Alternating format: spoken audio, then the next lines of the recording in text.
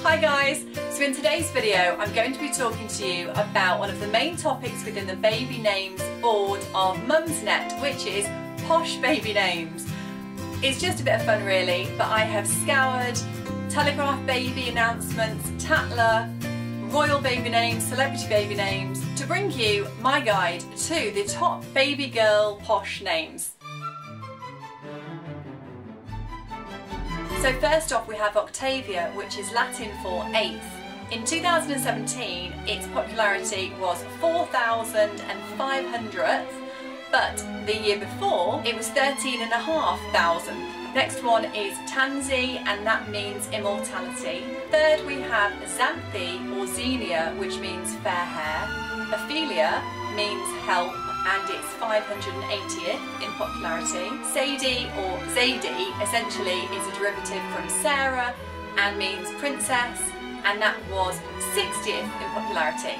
Fleur or Flora is French for flower. Cressida means gold and was used in poetry by Chaucer and also in a Shakespeare play, and it's around 4,000th in popularity. Lettice means joy or gladness. Cecilia means blind, bit of a strange meaning, I hope I've got that right, and mostly popular in London. Arabella was around 300th and means yield to prayer or lovable. And then we have Theodora, which means God-given, and on the same theme Leonora, which means light, and that was 1,452nd in popularity. Clementine means mild-mannered and merciful, and that is around 300th in the popularity charts. I think that's quite cute because she could be called Clenny for short. And then other names that I've noticed popping up on the baby announcements quite often are Rosabella, Edith, Martha, Iris, Antonia, Figgy, Lara, Ottilie, Beatrice and India.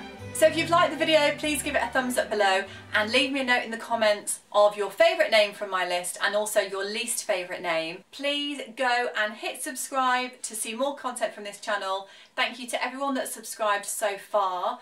I really appreciate all of the support and love interacting with everybody. I reply to every comment and I really enjoy some of the conversations that we have and watching all of your videos as well. So thanks for watching guys, and I'll see you next time.